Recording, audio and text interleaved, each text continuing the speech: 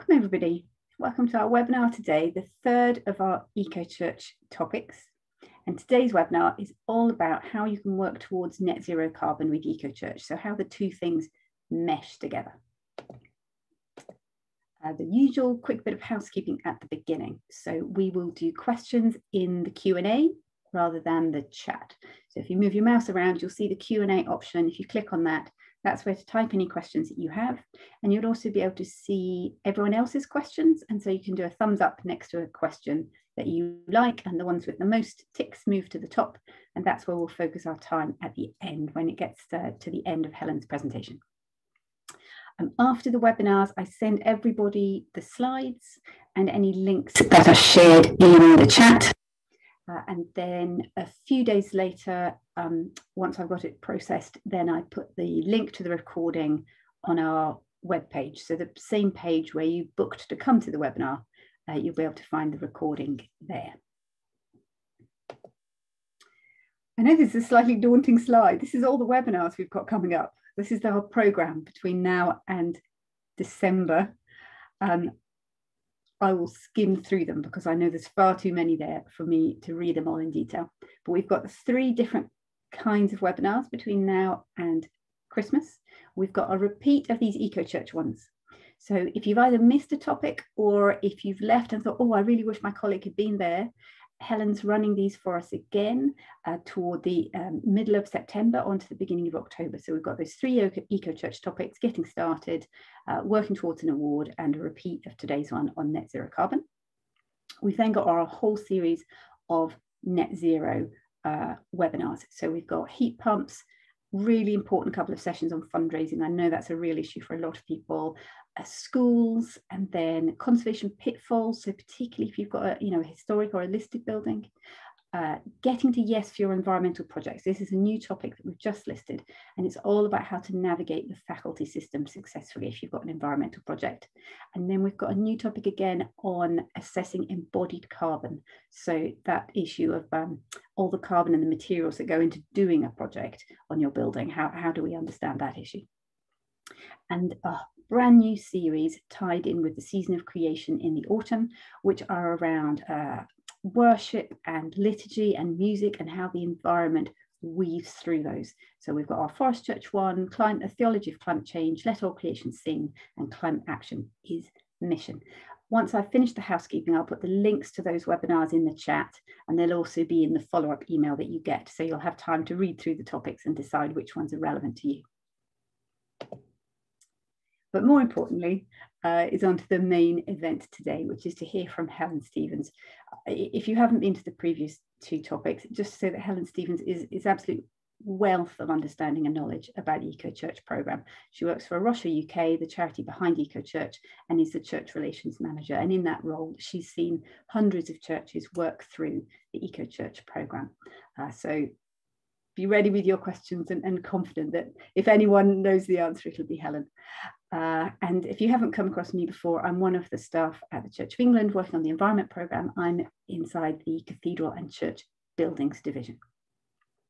Right, let me stop sharing my screen and hand over to Helen to share her slides and lead us away.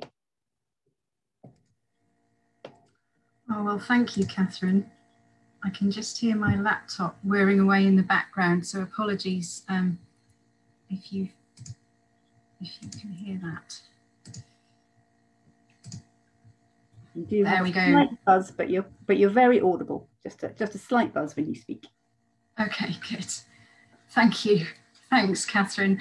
Well, it's lovely to be with you this afternoon from all around the country, as you were sharing in chat. I don't mind admitting that of the 3 webinars in this series, this was probably the one that I was least looking forward to, but actually I've really enjoyed prepping for it. So I can only hope that it is helpful to you today. Just in terms of a quick overview, I'm going to start off by talking about where net zero fits in the context of EcoChurch, in the history of what's happened over the last few years. Why net zero carbon? And then the EcoChurch framework and net zero carbon sort of interwoven. How are they different and how do they interconnect? I'm probably not going to answer those questions one after the other, but we'll rather try and highlight that as we go through the next 40 minutes or so. And I will also cover off briefly 2 footprinting tools that you can use both within EcoChurch and indeed as part of your journey to net zero carbon. So in terms of a timeline of events, EcoChurch, many of you may know, was launched actually 5.5 years ago in January 2016. And it preceded some of these targets that have subsequently been set and that we're talking about today. We never set a target around getting to net zero. We don't see that as our role. We've rather provided a framework that I'll go on to talk about. But very much the whole of EcoChurch is about us reducing our impact on the environment, trying to make a positive difference. Another key part in the timeline was October 2018, a much quoted report from the Intergovernmental Panel on Climate Change, which found that human activities were estimated to have caused about 1 degree of global warming above pre-industrial levels. And we've already got that in our climate. It's sort of baked in, if you like, for the future. But what that report also highlighted was a pathway to trying to keep that temperature rise to within 1.5 degrees of CO2 emissions. And there were many projections in that. And I think that's where the key 2030 date has come from, because really the report was suggesting that if we wanted to keep it within 1.5 degrees, we needed to get there by 2030, and that would require rapid and far-reaching transitions in energy, land, urban and infrastructure, and industrial systems. So really across every aspect of society. And then I guess in response to that, and in response to the climate change that we're already seeing, in February 2020, the Church of England General Synod passed a motion that sets the 2030 net zero carbon target. And apologies. And then in April 2021, just a few months ago, the Church in Wales governing body passed a similar motion. They declared a climate emergency, and they've also committed to net zero carbon emissions, ideally by 2030. I think they are sort of looking at what's practical for them. And I know there are other denominations that may not yet have got a 2030 target, but are certainly on pathways to serious emissions reductions. Why net zero? Well, I could have, I guess, quoted the Anglican 5 marks of mission, which are all very relevant for this, not least the 5th mark of mission, to preserve the integrity of creation. But I actually think this quote from Bishop Nicholas Holton, who has just retired as the lead bishop on the environment in the Church of England, I think this really sort of sums up why it's so important that we look at net zero and why it's there as a target. It is an ambitious target, but it is in response to the urgency of the climate crisis. And I think holding that urgency in mind as we go into this is really important. And he then goes on to say, it's not going to be easy. And I think, you know, we will touch on some of that this afternoon, but it is an urgent call to action. It's a clear statement of intent, not just to the church, but across wider society, about our determination to safeguard God's creation. He also went on to say that it's a social justice issue. It affects the world's poorest, soonest and most severely, and we are already seeing that in many parts of the world, and that we have to get our own house in order. And that is what this net zero 2030 target and indeed EcoChurch are all about. There isn't, I think, any doubt that climate change is happening, that we are causing it, but we need to work out a plan to do everything that we can to try to meet this target.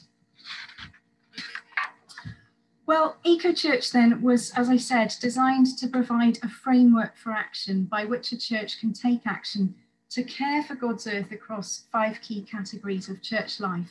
And if you've been at one of the or both of the previous two webinars, we've covered off in some detail how to get started and what EcoChurch is trying to achieve. I don't think it was ever intended to be an exhaustive list. So there are things that we'll touch on with Net Zero this afternoon that you may not find directly in EcoChurch, but it provides hopefully enough examples of significant actions that can be taken in light of recognising that it's God's earth, not ours, that caring for the earth is missional, and that the environmental crises that we're facing are very much as a result of our broken relationships with God and with the earth. And hopefully that framework gives enough ideas that there are other actions that can come from it. As I said earlier, it doesn't mandate a target, but rather it's about encouraging and promoting action through a progressive pathway of awards from bronze to silver and gold and onwards. Well, what is zero carbon anyway? I have unashamedly borrowed Catherine's slide from her webinar on this, which I highly recommend. And the first part of this is our energy usage. That is where our gross carbon footprint comes from. The energy use that we use in our buildings to keep them running. So our gas and our electricity bills. And the conversion factors are what are used, they're set by the government each year to convert that usage into a standard amount of tons of CO2 equivalent. It also includes the fuel that might be used for travel in relation to church business. So that is the majority of the church's gross carbon footprint. What we then take away from that to get to our net measure is any renewable electricity that we might be using, either that we're using on the grid from, well, probably all on the grid, but either that we're using from an electricity provider and or that we might be generating on site ourselves through, for example, the use of solar panels or a ground source heat pump. And then also recognizing that we are likely to always have to offset an amount of carbon, and it might be through a scheme such as Climate Stewards that fund projects that reduce greenhouse gas emissions, for example, by restoring forests or increasing the energy efficiency of buildings and transportation. So, and that really is for those reductions that are, let's say, almost impossible at this point anyway, for us to make ourselves. And then when you, sorry, I nearly forgot to finish this off. So you take those away and that is what you're left with, the net carbon footprint. And that is what we are trying to get to zero by 2030. I've heard Catherine and Joe Chamberlain refer to their respective roles as being about bricks and mortar, in Catherine's case, and hearts and minds from Joe. Well, regardless of where you start with net zero, I honestly think you need both. I think they would both say that too. And I think the same is equally true of EcoChurch. So I'm going to suggest that we start with a hearts and minds approach on our worship and teaching, which is the first category of EcoChurch, is absolutely what gets us started and in the right mindset, if you like.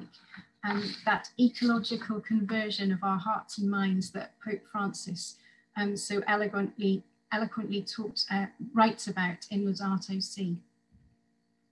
Psalm 24 reminds us that the earth is the Lord's and all that is in it, the world and those who live in it.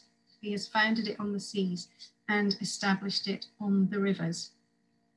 It is not our earth, and it's not only us who live in it, it's millions of other species.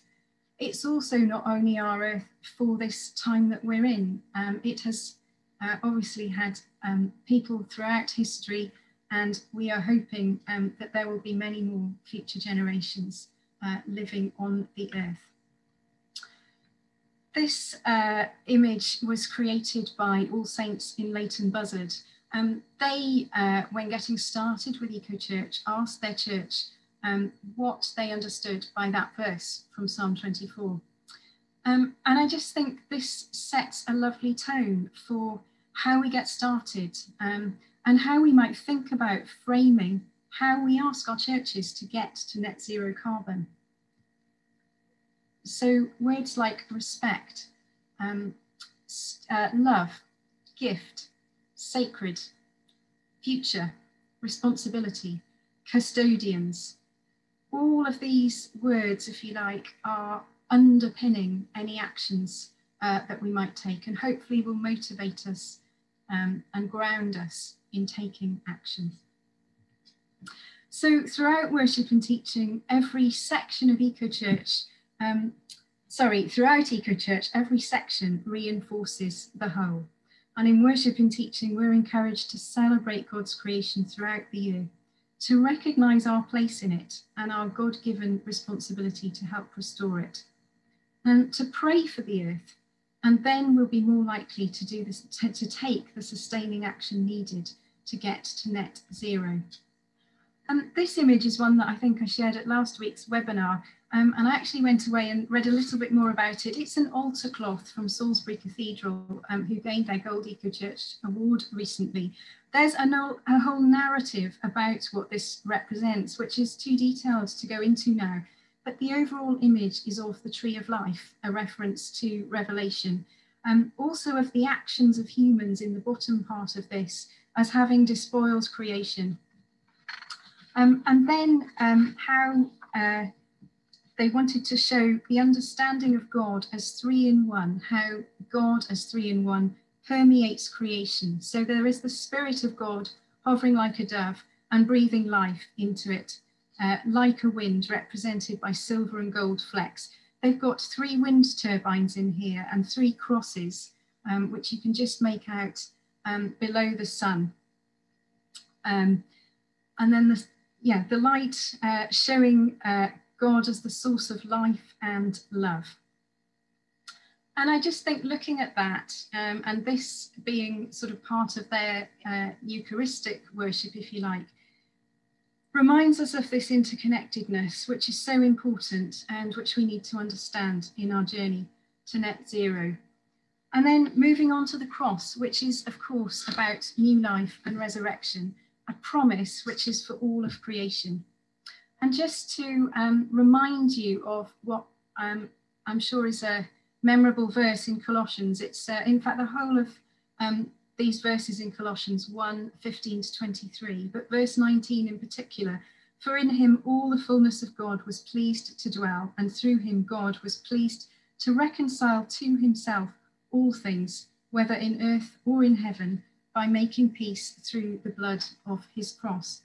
And it's that reminder that Jesus died for the whole earth, so that all things might be reconciled. And what we're doing in our work through EcoChurch and through trying to radically reduce our carbon emissions is to work in this story of restoration and redemption of the whole earth. The only specific question I want to draw upon from the worship and teaching section before we move on to buildings is the final question, and it is whether the leadership have made a formal commitment to improving the environmental credentials of our church by endorsing the undertaking of work towards an EcoChurch award.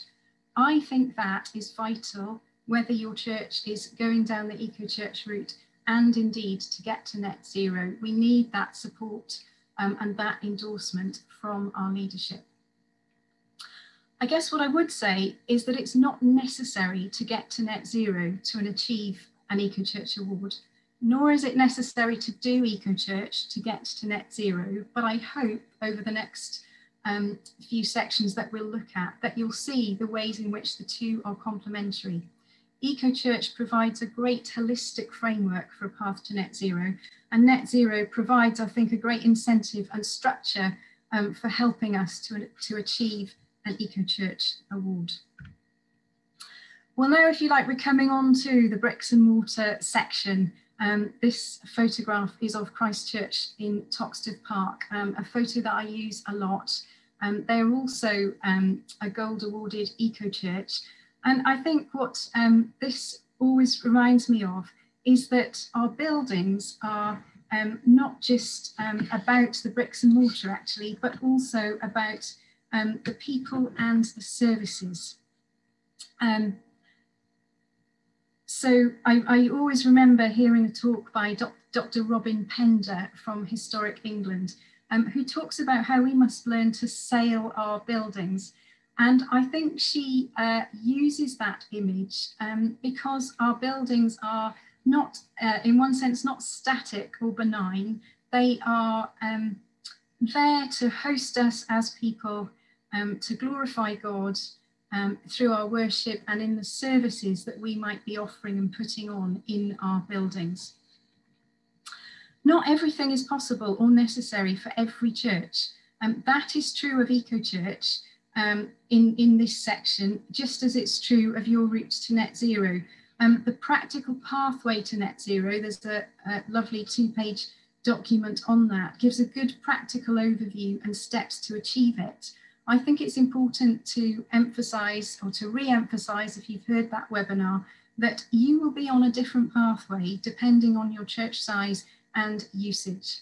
And this example from Christchurch is an example of the creative way in which a church has tried to use its space to make the people comfortable and to put on its services, making people comfortable in a carbon efficient way by choosing to put a marquee in the church and to heat and light only that marquee or tent, if you like, while they're having their services, rather than having to heat and light the whole building, which is not to say that they don't also have to do that to keep it at an ambient temperature to kind of keep the building in a good condition. But they are thinking about how the building and the services and the people all work together.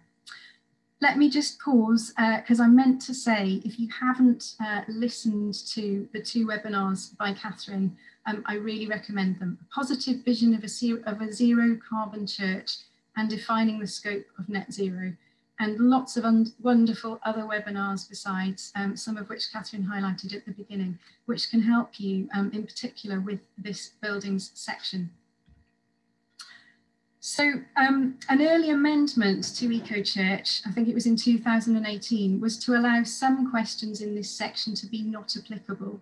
So that's me reflecting back to you that we recognise that not everything is possible nor realistic for every church to do.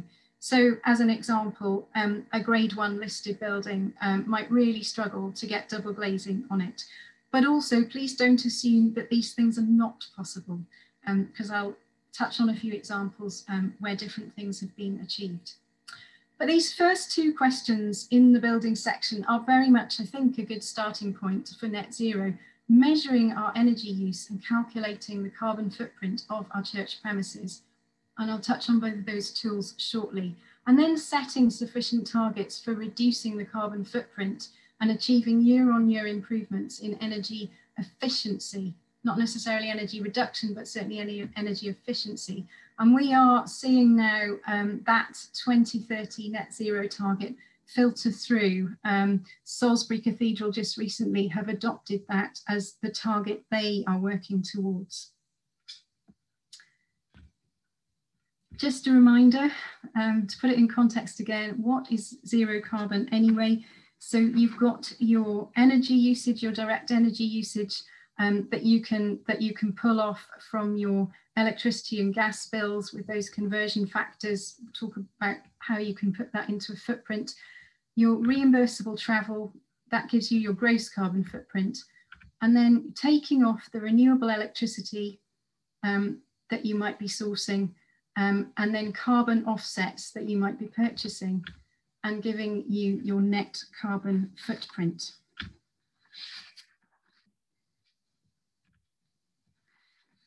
Sorry. So net zero can be reached through a combination of energy reduction saving measures and energy generation. And we will touch on some of these now. And there may be on-site renewables in that mix of renewable electricity, but that very much depends on your own church's circumstances. This again is from Catherine's slide pack. I simply wanted to touch on this to highlight embodied versus operational carbon. Now, I think it's currently and still the case that it's only operational carbon that is within scope for this net zero 2030 target. But embodied carbon is also important because if we're going on to indeed build a new church or make any sort of refurbishment, then the way in which we do that will also have carbon emissions. So albeit they're not in the target, they're still important to consider. So as an example of actually a building with relatively low embodied carbon, Salisbury, a cathedral which was built over 800 years ago, because of the way in which that was constructed at the time, which was very labour intensive in the 13th and 14th century, they actually have a very low embodied carbon in the cathedral, but their operational carbon is very high because they have ordinarily thousands and thousands of visitors per year, and they need to keep the lights on and keep the building heated. And just to flag that there is a question in EcoChurch about embodied carbon, or at least an inference to it, in that if you do need to undertake a building or a refurbishment project, then we're absolutely encouraging you to do that to the standards of BREEAM or a similar best practice in sustainable building design, construction and operation. So that's why I just wanted to flag that. So you've got your operational carbon, such as gas for heating, and your embodied carbon, such as in your building materials. You can tell these are Catherine's slides, not mine. I'd forgotten that was coming up.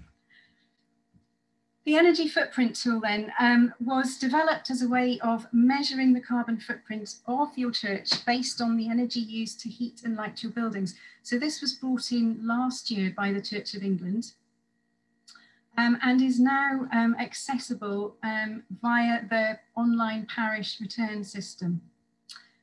And you can see there on the little photo what it will give you in terms of the overall carbon footprint of your church and the energy usage band that you come out in. And I think churches are being, if not mandated, then certainly very encouraged, and C of E churches that is, to complete the EFT.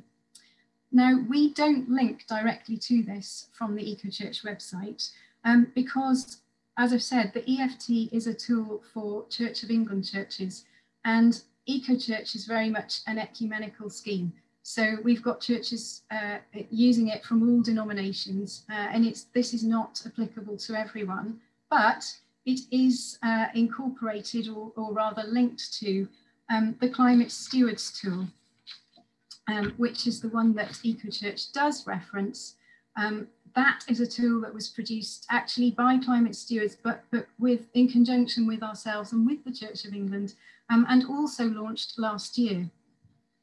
And this can be used by any church of any denomination and any size. And actually, it sounds like it's increasingly being used by other similar types of organisation because it is such a comprehensive tool. So in addition to our energy usage in church, it will also cover travel, flying. I can't imagine that there is much of that. Food, if we're serving meals in our churches, and then expenditure. So emissions from our supply chain, which we've often not got, well, we don't have direct control over, but it may influence the decisions that we make about the types of goods and services that we are purchasing. There's also a section in there about waste and water, which Climate Stewards acknowledges is probably pretty tricky to calculate because most organisations don't keep records of how much waste they produce. So they've got some guidance in there about how you can come up with a best guess for your estimates of the amount of waste produced. And then you go through, you register your church and you go through all the questions there. If you have already completed your carbon footprint using the EFT, then I think that data can be used. You don't have to go and start again with your energy bills. It can be linked to the footprint being worked out here. So there is consistency between the two. Then it will give you your total annual emissions. So here in this example for 2019, you do need to, as you can see here, you need to keep track of the number of people visiting your church, and then it will give you an average carbon footprint per person. And I think that's really important too, because hopefully many of us will want to see our churches grow and our buildings be used for more and more services. And that actually may result in an increase in our absolute emissions, but it's the efficiency that it's important, trying to drive down that per person usage, whilst also trying to drive down the whole absolute emissions. But those two figures can work well there. And it will give you then, as you see from the pie chart, the breakdown. So here, as for many churches, the majority of the carbon footprint is from that direct energy usage, heating, keeping the lights on, keeping our buildings open. Travel is actually a relatively high proportion in this particular church, waste and water much lower. In terms of the buildings questions in EcoChurch, I'm not going to go through them one by one. But to say it is the biggest section of EcoChurch, so there are some, I think, close to 30 questions by the time you take various buildings that you might have. So it starts with our main church building, but some of us may have separate buildings that are church offices. We may also have a church hall, and then clergy housing. So there are questions in there that relate to each of those types of buildings. The same questions, so you'll be asked about insulation and double glazing and energy efficient light bulbs for any of those buildings that you might own. And if you just have one main church building, that's fine, you just answer for that one main church building. Insulation, just to highlight here then, in Salisbury Cathedral's gold submission, they mentioned the continuous and unglamorous work of draft proofing their huge 13th century building. So whilst they have gone on to put solar panels up in the last 12, 18 months or so, I think it is, they recognise that actually starting with, if you like, the basics of draft proofing is really important. And I think the practical pathway to net zero will guide you along similar steps. The questions are not ordered in EcoChurch in a sort of path to zero way, but they all contribute in different ways. You've then got double glazing in here. As I said earlier, there are not applicables in sections like this, but just to encourage you sort of not to give up. So Salisbury for their silver did put not applicable on the double glazing. When they came to gold, they then realised that actually they have in effect got double glazed glass because they've installed an outer layer of isothermal glazing to protect the stained glass from wind and water penetration, which also helps to eliminate drafts and conserve the heat. So yeah, just to say, there are still often things that you can do and changes that you can make, even with buildings that are perhaps harder to get faculty permission on.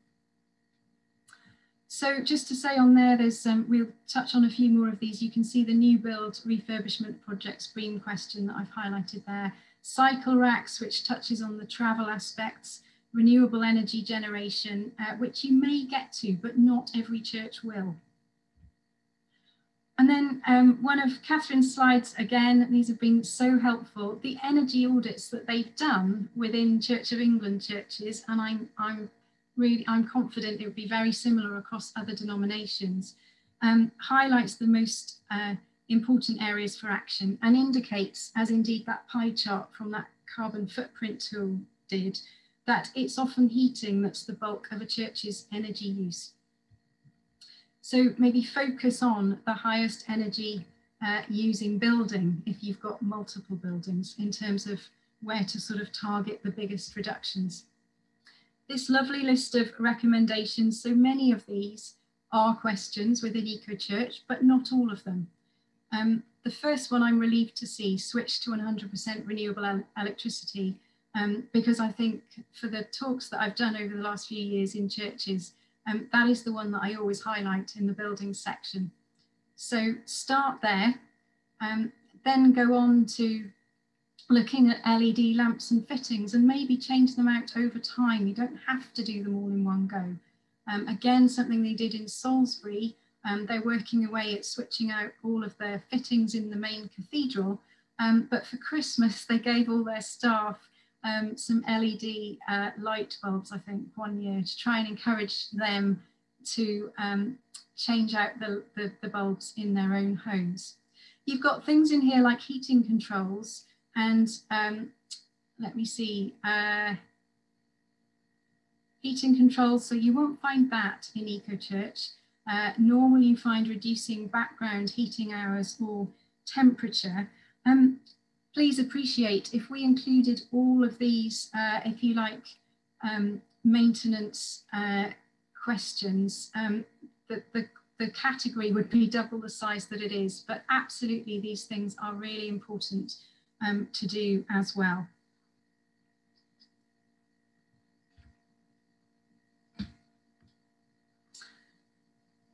Catherine used this slide in her vision of a zero carbon church, the outside of it. And I think this is really helpful just to highlight to you where there are, here we go, where there are similar questions in EcoChurch. So we don't ask about a well-maintained roof or gutters in particular. But LED floodlights, yes, there's a question about having a policy on minimising flood lighting, and we recognise that many churches will need to have it. There are questions about LED bulbs. There is a question about collecting rainwater, having a water butt. Similarly, about reducing heat loss from windows, questions about double glazing. Draft proofing is not a specific question, as I said earlier. You'll find one about cycle racks. EV car charging. When EcoChurch was first introduced, I think our cars hadn't quite weren't quite at the point of being EV ready. But when we next modify the survey, I'm sure that's an option we will look to include.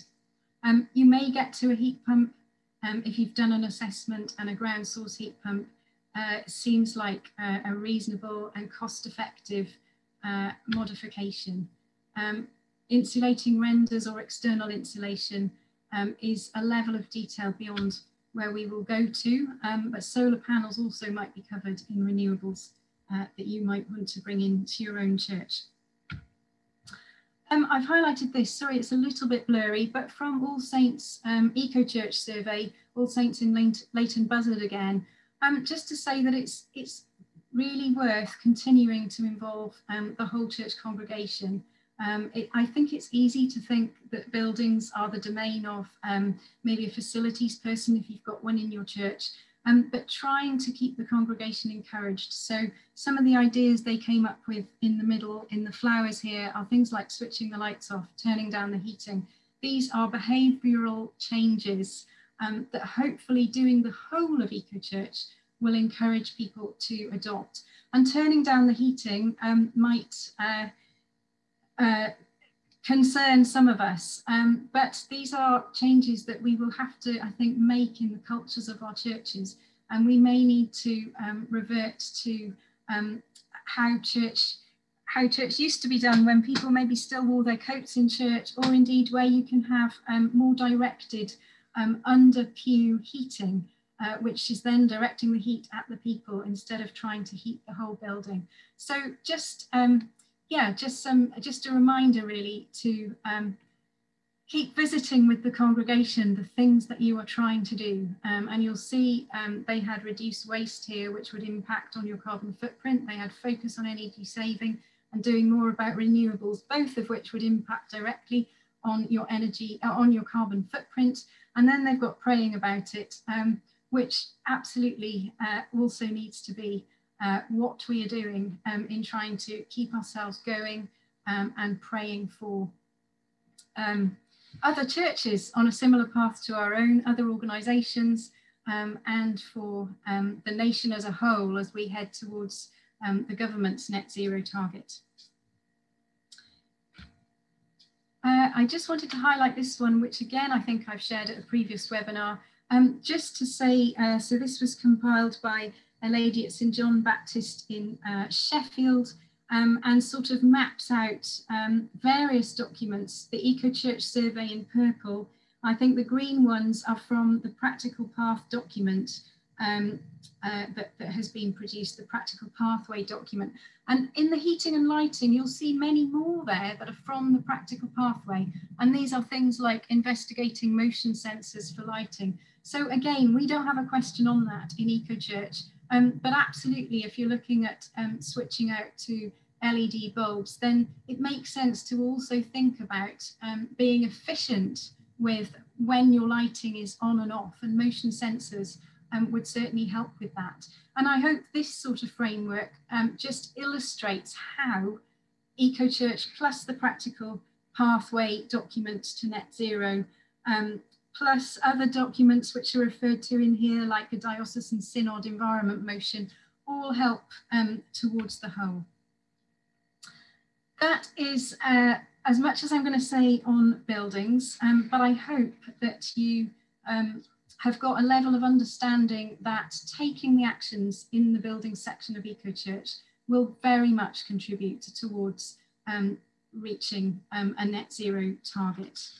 If you do all of those, or at least the ones that are applicable to your church.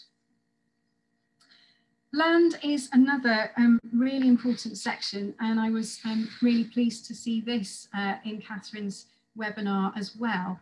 The State of the Environment Soil Report that the Environment Agency brought out in June 2019 says that UK soil contains about 10 billion tonnes of carbon.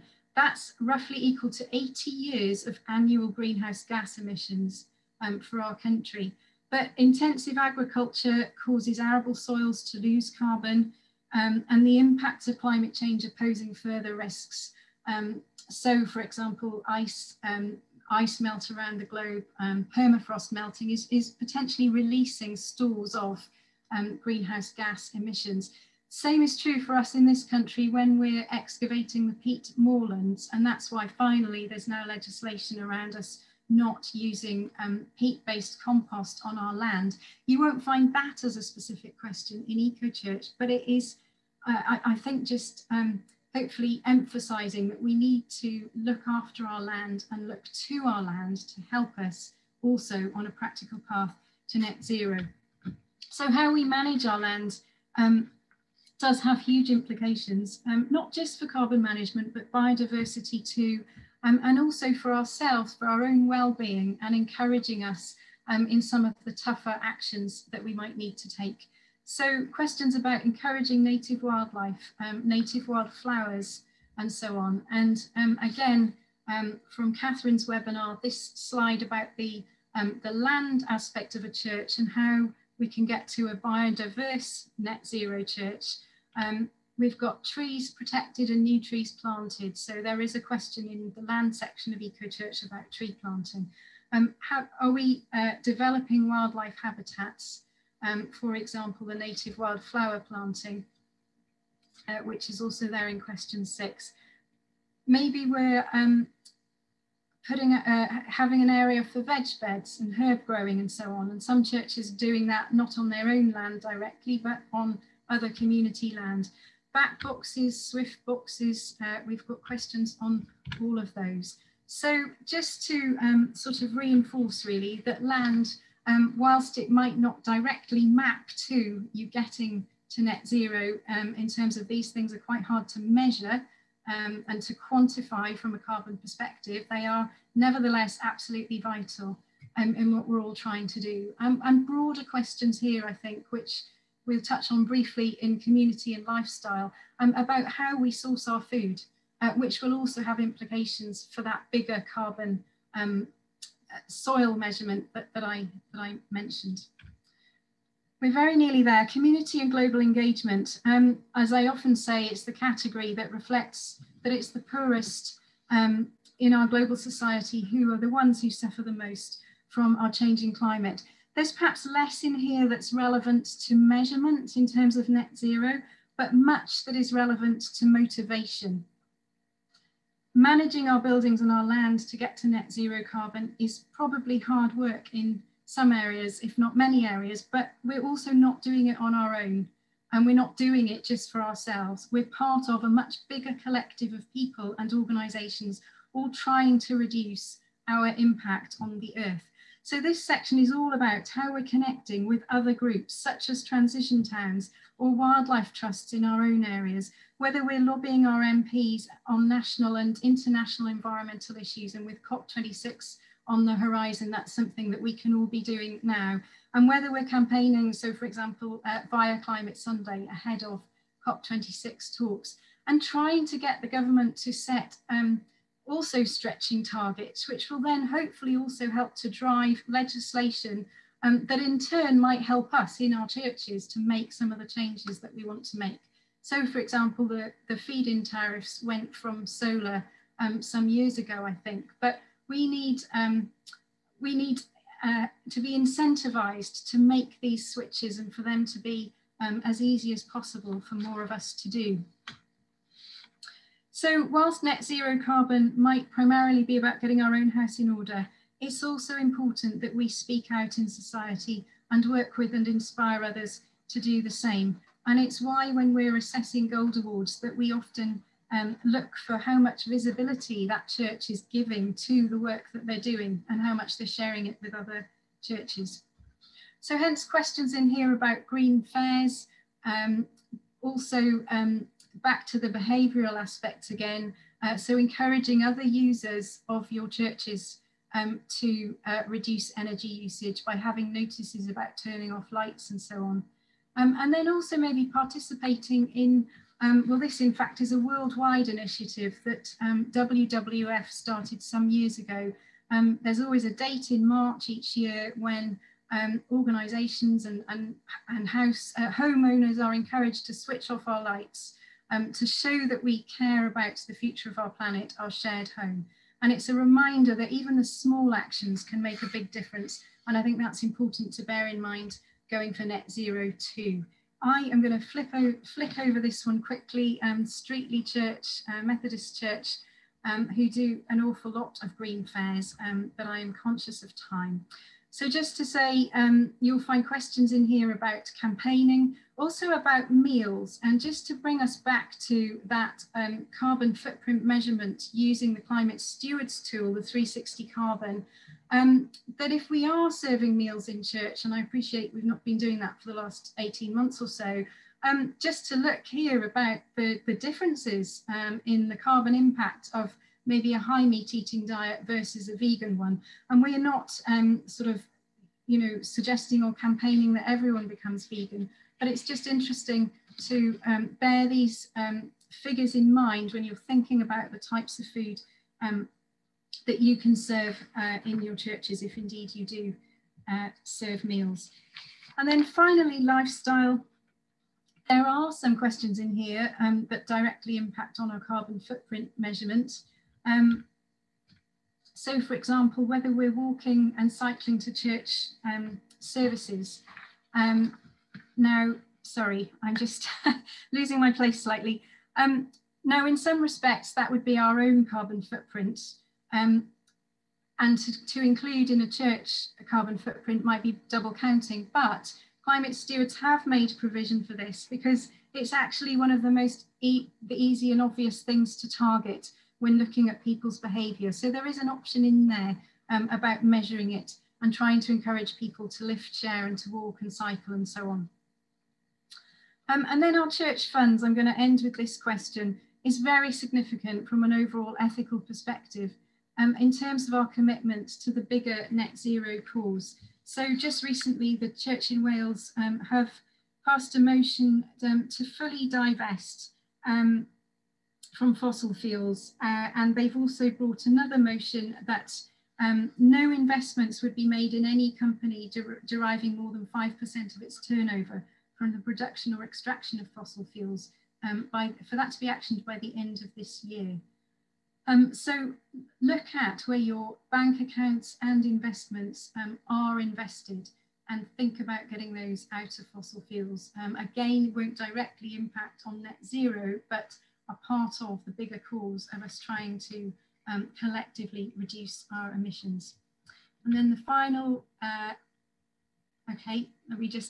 Leighton buzzed again. Some of the things I'm going to skip over that one. The final thing that I just want to end with really is to encourage you to make a start. It might be that you're doing EcoChurch already. Go and watch the webinar on net zero, which will give you, again, an in-depth look at what you can do with your buildings, but get started. And similarly, if you're already doing net zero, but can I please encourage you to get started with EcoChurch, because the two can work so well together and really complement each other. And I will stop there and allow some time, brief time for questions. Thank you. Thank you so much, Helen. Thank you as ever. You covered a huge amount of ground there, huge amount of ground. So it's time for questions. We've got just under 10 minutes. If you find the Q&A, pop your question in there or mark next to someone else's question if it's one that you're interested in the answer. We've got two definitional questions which are probably actually coming my way, Helen, and then a question about rabbits, which I have nothing useful to add on. So you can think whether you have anything useful to say about rabbits. So there's a question from Susan that I'm going to take first, which says, why do you only count the reimbursable fuel used? So this is a Church of England answer. If you're joining from another denomination, you'd have to refer to your own church. The Church of England, after General Synod passed the motion net zero by 2030, we then did a piece of work defining exactly what was in and out of scope of that target, taking the standard greenhouse gas protocols about scope 1, scope 2 and scope 3 emissions.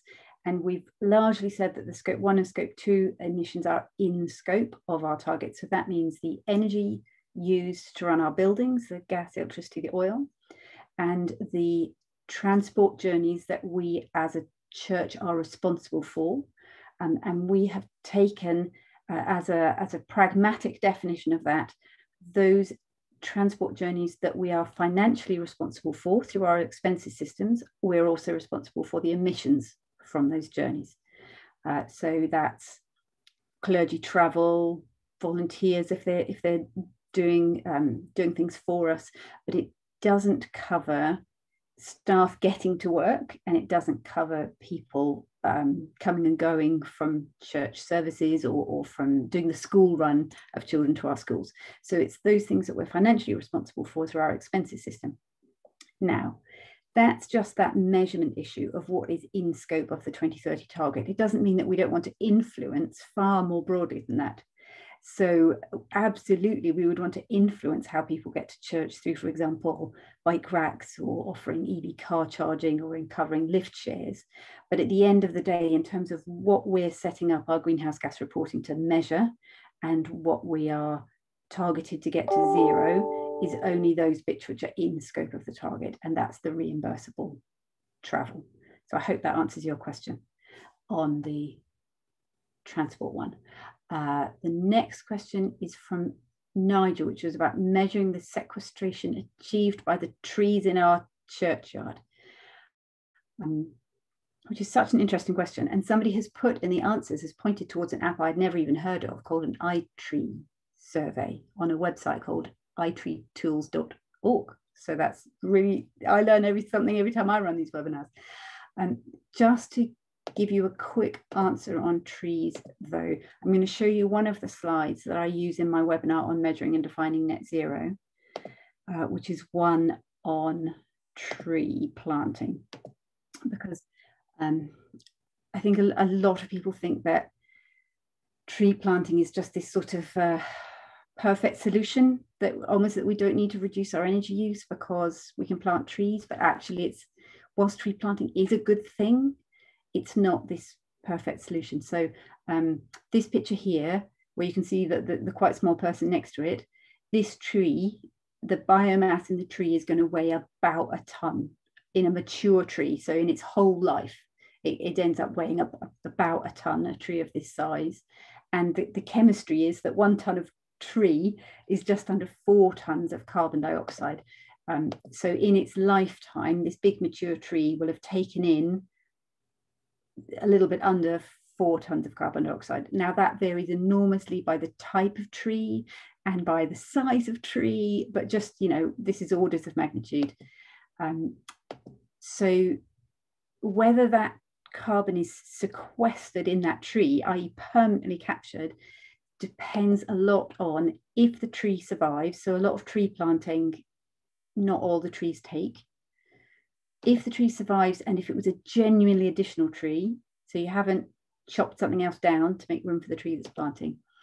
And then also looking ahead to the end of the life of that tree. So over its lifetime, it's captured those 4 tonnes. At the end of that tree's lifetime, if it either rots or burns, then the carbon dioxide is released back into the atmosphere. So it's only permanently sequestered if the tree is then used for something. So you use it to make the rafters of a house, for example, or desks, or something physical that means that the wood, the carbon remains captured in the wood. A typical church has got something like, it varies enormously, but something like 26 tonnes of carbon dioxide per year. So your order of magnitude, just an order of magnitude, these things vary enormously, is you're looking at something like planting 7 new trees per year every year to be offsetting that, and it would act very slowly over the whole lifetime of that tree. Sorry, that was quite a long answer to that question. I hope it was useful. The next question, let me flick back to the questions, which I've now lost because I put my slides up. Right, Q&A. The next question is from Leslie Brown, is about the rabbits. With having had time to Helen to think, do you have any useful guidance to give on controlling numbers of rabbits? Oh, I must be honest, I don't off the top of my head, particularly seeing that they're digging and tunnelling as well. What I am going to do is put this to our naturalists team of advisors. So Leslie, if you are happy to email me or the EcoChurch inbox, and we will try and find an answer to that question for you. Helen, can you pop that email address into the chat so that people know where they should be sending that question to? And Leslie, I hope that's all right. If you send your question to the email address Helen's about to give you, and she'll come back with it. I had a quick look on the Caring for God's Acre website, and I couldn't find anything about rabbits, and that's normally where I would look for anything to do with churchyard management. Right, and then the final question here is from Hilary.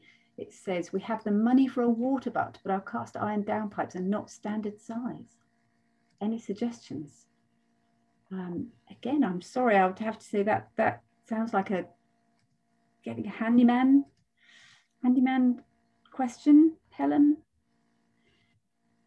Sorry, yes, I would also struggle with that one. I'm wondering if our buildings advisors might be able to help. I mean, there are all sorts of different styles and shapes of water butts, but it sounds like the problem is the piping and actually getting the connections done. Yeah, I think I don't know that there's a technical answer to it. Maybe a handyman.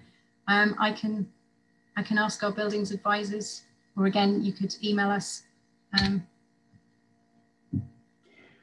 that address that I've just popped in there. If you flag on your emails that they're coming from this webinar, because we get hundreds of email inquiries, I'll try and make sure to look out for them and we'll get them to the right place. Thank you, Helen. So that's actually the end of the questions, which is handy, given it's 1:59. Oh, we've had somebody else has now answered the previous question. We too have cast iron downpipes and have been told by expert that we can't have water butts. So that sounds discouraging. Well, we'll see what answer your building advisors come back with, Helen, and whether they have anything to add. So that's the end of the third of the EcoChurch topics for this run. As I said at the beginning, Helen's going to run all 3 of them again in the autumn, in September and October. So if you finish today thinking, oh, I wish I'd had a colleague here to listen, they'll be able to either watch the video when it's up on our website or come along in the autumn. So do please tell people if you've come along to this and found it useful. And we've got all those other webinars coming up. The next one is heat pumps next week, and then that whole program reaching out to December. Helen, thank you so much again. Thank you for today and also for the previous 2 topics. It's been so useful, just all that information on how to get started, how to work towards awards, and how to link this in with net zero. Thank you very much for your practical. Thank you all for joining us. I will just save the chat so that I can send you the links afterwards, and later this afternoon I'll send you all the slides and the links from the chat, and hope to see you at one of our future webinars. Bye everyone. Thanks, Catherine. Bye everybody.